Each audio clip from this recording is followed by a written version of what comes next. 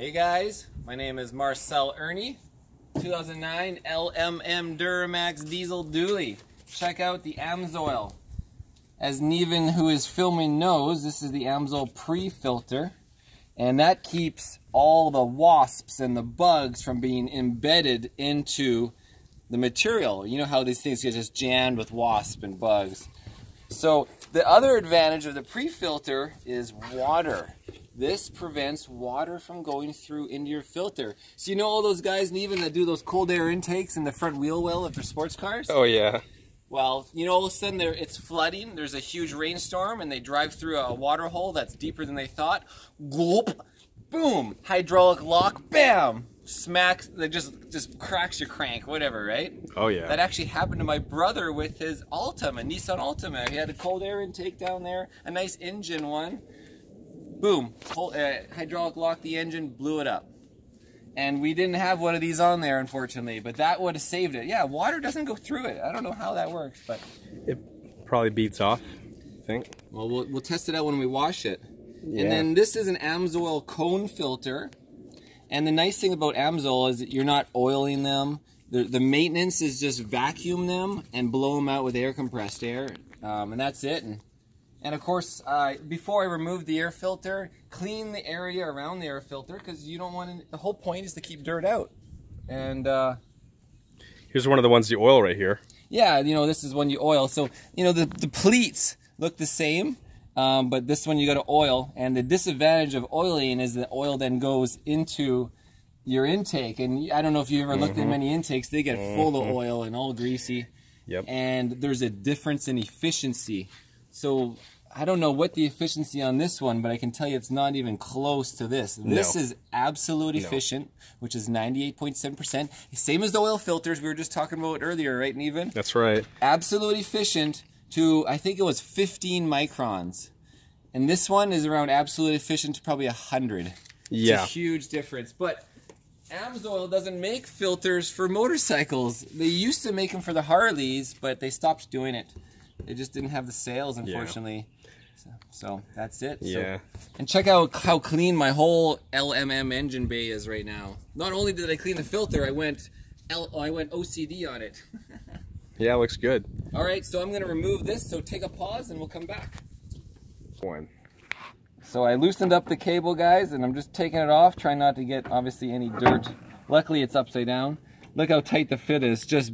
I ordered the biggest cone I could get. Check out the inside, Neven. Obviously, it's clean. Who makes that filter? This is an Amsoil filter. Amsoil. So. Yeah. So they make, you know, what is it? General multi-use filters, and they have different inlet sizes, different cone, obviously different shapes of cone. You know, you can have one, whatever it's called. This one's tagging in. What's that called? Tapered. Tapered. Yeah, this is the tapered one. What about if I wanted the velocity stack on the front? You know how some of them have that little velocity stack hole? No, I'm not quite sure on that, but I had to work with this box because the guy before had an AFE intake. So he had an AFE filter on here, which is big ass. It's a great filter too, but it wasn't absolutely efficient to 15 microns. You know, so I wanted to get the nanofibers. So we can take a pause and we'll come back and we'll clean this out with a vacuum and blow it out, and we'll clean this out with the water and soap. Perfect. And we're back, guys. So Neven's just gonna do is see what happens with the water. Okay, so let me put my hand in here. I'm putting my hand in here. What's going on? My hand's not getting wet. Really? That good, huh? Oh, now it got wet. Yeah. But I see the definite advantage to that, though. Oh yeah. So it's not gonna. There you go. It's not going right through. It's not going through at all, really.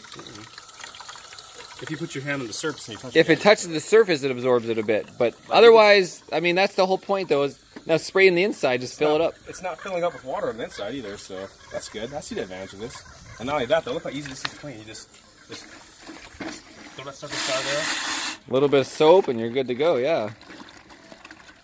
There it is. Clean, and then just, boom. Spread it off real quick. Get that soap out of the middle.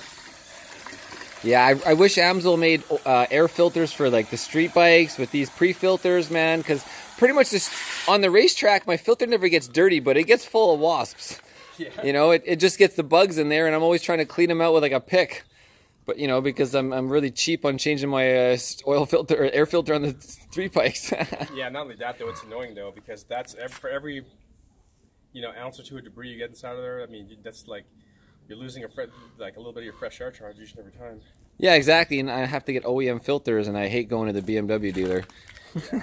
And not only that though, but like Canada makes the oil type filters for bikes, and the one thing we didn't mention earlier is if you overdo it on that, that could get sucked up into your mass airflow sensors, little sensitive wires there. And I've seen bikes that were clogged up with that stuff. It wouldn't start, and I've seen it on cars. Same exact thing.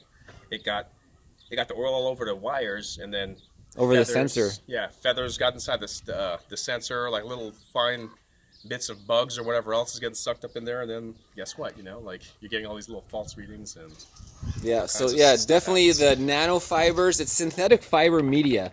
So the media is not paper. Paper filters are efficient, pretty decent, like 45 microns at absolute. And I'm telling you real world numbers here. Well, these ones are 15, obviously, and it's synthetic fibers. Every piece of media is the same diameter, even. So every strand is identical when it's created as a synthetic fiber. Paper, you're going to have strands that are 40 microns, 20 microns, and then whether it's the oil or the debris is going to find the path of least resistance, kind of like it's going to create a river, and then boom, that river becomes the flow. And not only that though, but those paper filters and the oil filters, like the CFM is lower, the motor's getting less air. Those of us who want to make more power or have a little bit more, acceleration uphill on the highway or whatever the case may be, or better responsiveness, you'll definitely notice that compared to a paper style unit. All right, well, let's move on to the air filter. Let's get the vacuum out. Yeah. Let it dry in the sun. Rebecca found a new seat. In the sun? Yeah, she's always moving around us working. She's studying. All right.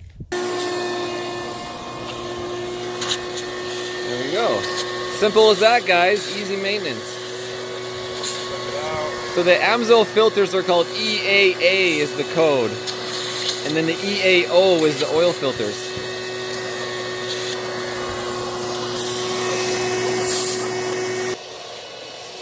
And of course, they gotta put the RMZ in every video. There it is, guys, the RMZ.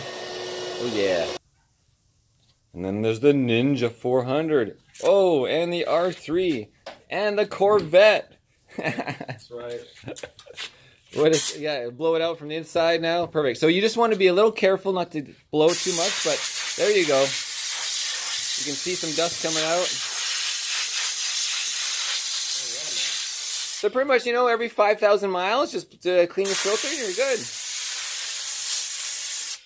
You'd rather do that than oiling it every time. Or washing it and then putting it dry. Hell yeah. Saves you time, man.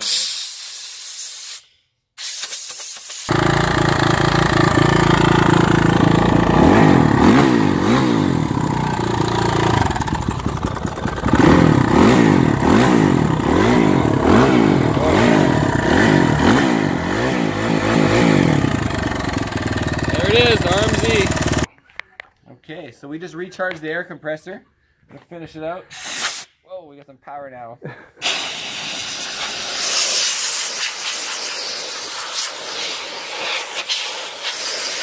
Just kind of get between the pleats, a little bit, but don't jam it right in there. Yeah. And then a little bit overall. That's good. That's good. So we'll reinstall, and I'm going to add a little bit of grease to the lip. So then, if there was a little bit of airspace, the grease would catch it. So yeah, I'm just going to apply a thin layer of grease to the inside. We do this on dirt bikes too. I mean, you have to do it on the dirt bike. It's really recommended for sure.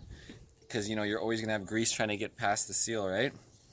So just a little bit of Amsoil synthetic in there. Yeah, that preserves the seal too, because sometimes that stuff dry rots.